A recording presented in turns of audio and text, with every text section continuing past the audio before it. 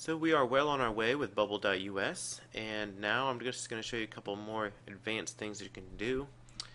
They're not really advanced, so this will be a short video just to basically show you how to link and embed and also how to use these contacts.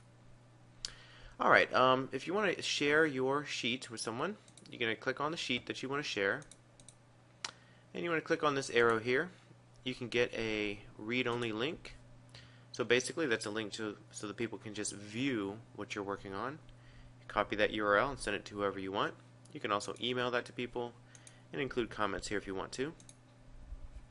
You can also embed this sheet so that people can see it by clicking here and going to the HTML embed code.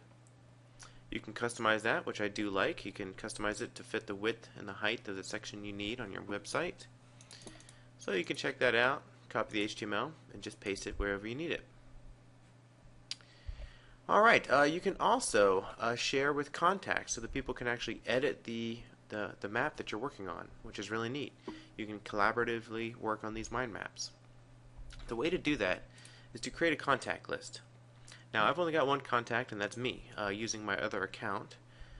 But it's real simple to add a contact. All you do is click on add a contact, and you're going to find out if your students have entered their names. You can put their names here, or you can use their username that they entered, and then you can hit find. All I did was put in mine and hit find, and that's how it found me.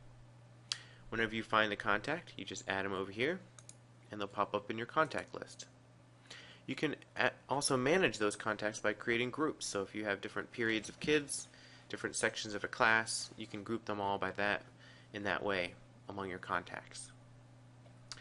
Now to use this to share a sheet so that we can collaboratively work on it, I'm going to click on this sheet that I want to share, click on sharing, and I'm going to click on the sheet that I want again, and I'm going to click on who I want to share it with.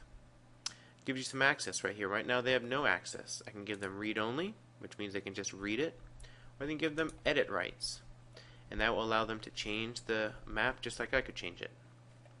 Apply the permissions and close. So now on my other account, as a contact, I could come in here and edit the map, and it would update, and we could work on it together.